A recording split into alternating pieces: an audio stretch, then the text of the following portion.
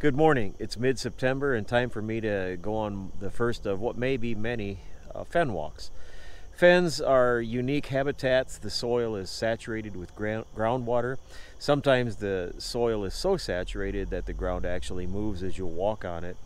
It also creates special qualities in that soil in that only certain plants can really bloom well or thrive well in that. Today I'll be looking for fringed gentian and I'll be looking for grass of Parnassus. I haven't been out here yet this year, so I don't know if there's been a really good bloom or if it's been a minimal bloom, but I'm guessing I'll find them. And when I do, I'll try to show you what they look like, and I'll also try to give you some tips on how I photograph grass of Parnassus and fringed gentian, and then of course some of the other wild plants that bloom here in this fen. So join me on the first of what might be several fen walks for this year. From the looks of the paths through the grass here going down right into the fen, other people have been down in here looking for wildflowers too. You never know what you're going to find. Certainly you find lots of bugs, flying insects. We've got a bit of a breeze today, so that should make it easier. I do come down here, or when I come down here, oh, I see what they're doing. They're coming down here to get rid of the woody growth. And if you look, you can see some closed gentians or bottle gentians there. That's good, it's being maintained. When I come down here, I wear knee boots so that I can go into the wet environment where the flowers tend to bloom. Oh my, look at this. Folks, we have fringed gentians. We have a number of plants. But this, ladies and gentlemen, is a fringed gentian. Is it not beautiful? Alright, I'm going to set this camera down for just a little bit and get my camera equipment out, my other camera equipment, so I can take some pictures. So when I want to shoot close-ups of wildflowers, or anything for that matter, but when I want to shoot close-ups or macro type work, I don't use a true macro lens.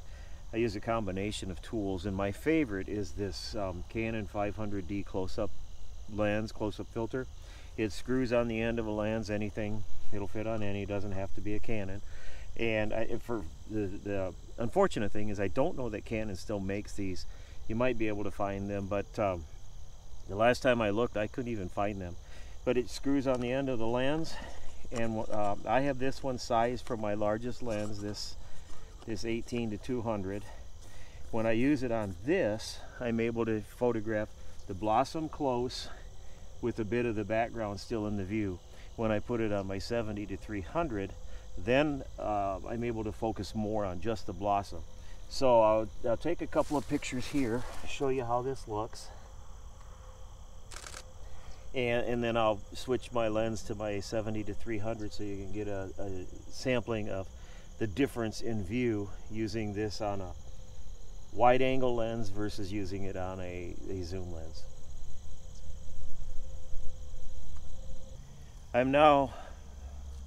I've switched my lens from that 18-200 over to this 70-300, and I'm going to use that same filter, but because this lens size is smaller, I'm going to use a step down ring so it screws on the end of the filter. Make sure that your threads match up so you don't cross thread it. And then I'll screw that on the end of this lens. And by switching to this lens, using it at its full zoom capability, I'm able to focus very closely with it. And this will let me isolate the blossoms so that I've got just blossoms in the picture and very little of the background. It's a pretty inexpensive technique. As long as you buy a good filter, it really works out quite well. So I'll take a few pictures here and show you the differences with this lens and close-up filter versus the wide angle.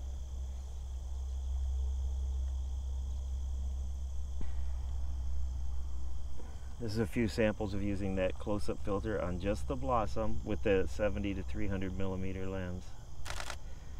Depth of field gets very shallow doing it this way. but it allows you to really isolate the blossoms.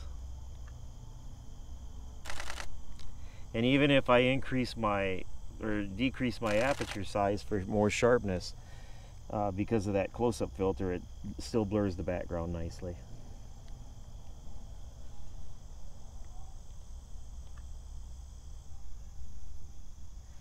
One thing about photographing wildflowers is there are other things to find and to photograph. In this case, over here, there's a garden spider, a real nice looking garden spider. So since I've got the close-up equipment on, I'm going to take some pictures of that garden spider. And I'll move around taking the pictures from a couple different directions so that I can include those in my collection for today. Again, using this filter, I'm able to get close and isolate the background.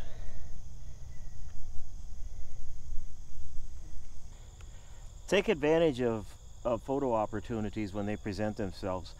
For example, today I came out here looking for this fringed gentian and one other species, but right next to it is this swamp lousewort, was this garden spider. Don't limit yourself just to one thing. Expand your horizons while you're out here. Take advantage of the opportunities and create those pictures while they're there. It's not very often I see swamp lousewort, so just as I pointed my lens at this fringed gentian, I'm also going to work on this swamp lousewort for a bit. And if you notice, this swamp lousewort is right here. Behind it, there's a darker spot. I'm going to use that darker spot, that dark shadow, so that it makes a nice background that helps this blossom to pop out a little bit. It won't be entirely dark, I don't believe, but it'll be a pretty good dark background to help feature this blossom.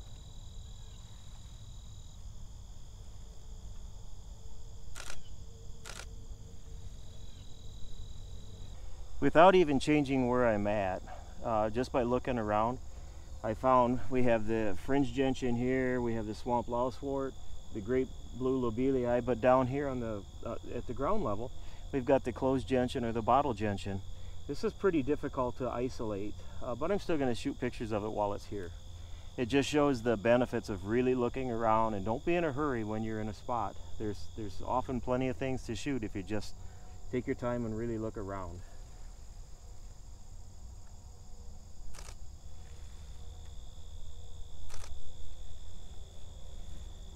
I've wandered around now where I photographed the fringed gentian and a number of other wildlife or wild plant species that thrive in this fen type environment. I'm now going to gather up my gear, head to another part of the fen where I hope to find Grassa parnassus. Grassa parnassus really grows low to the ground compared to these plants. If you're not watching for it, you probably wouldn't even recognize that it's there. But I'll see if I can find some and show you the ins and outs of that. By the way, I could wander in here all day, but due to the fragile nature of a fen and the plant species that you only find here, at least in our area, I don't want to compromise anything. So I come in, take a few pictures, look around, and then I get out. As I move from the really wet, saturated ground of the fen over to another area of the fen, I'm walking on the outer edges that can withstand my presence better. It's actually more of a prairie habitat, and I found three prairie species that you might find interesting. I found, and I'm not sure if I'm saying it correctly, the giant hyssops. I have found the rough blazing star. And then here we have the blue aster, smooth blue aster.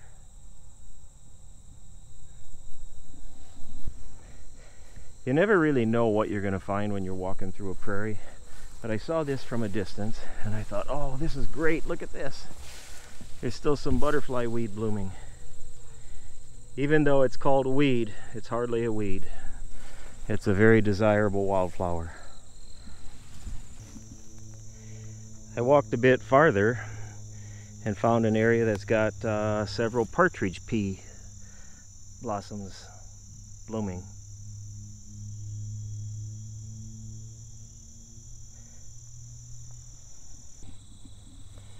Prairies are ever-changing habitats. It doesn't matter when you come out, there's usually something to find that you can photograph. But the plant species, they don't all last all summer or all of the warm weather blooming season. For example, this one's well past its prime. It's gone to seed. This is a lead plant. Had I been out here a few weeks ago, this would have been really pretty. But that's all right. They have to go to seed too, and that's what keeps the prairies vibrant and full of diversity. I'm now walking to where I hope to find some grafts of Parnassus. And I tell you what, I don't know. It's early, but it's not early, but I'm not seeing. Oh, here it is. I have found some grafts of Parnassus. You can see it. It's these little white flowers. I don't know if this camera will focus well, but I will shoot some pictures with my better camera. So yep, we have grafts of Parnassus. There's quite a bit of it right here. If you're able to look around in this moving video. But there's some more blossoms. So there's quite a few grafts of Parnassus blossoms. Because I'm in the swamp and the water, I'm going to have to set this camera down and stop the recording to shoot the pictures. But I will share them at the end. Okay, fellow nature lovers, I found the grass of Parnassus, several other species, some nice common wildflowers in pretty settings. So with that, I'm going to head back to my Jeep, head home and take a look at these pictures on the computer, see if they're what I wanted, so I know if I need to come back or not. Obviously, this was another good trip out to the fen. But then I can't say that I've ever had a bad trip out here. Sometimes I work a little harder to find things, but boy, this year, that fen was soaked. I'm glad I had these knee boots on. There have been some years when I got by with just regular old hiking boots, waterproof hiking boots, but it wouldn't have been this year. The grass of Parnassus, they apparently don't mind having their roots wet. So at the end of this video, when we wrap everything up, I will share some of the many pictures I shot today.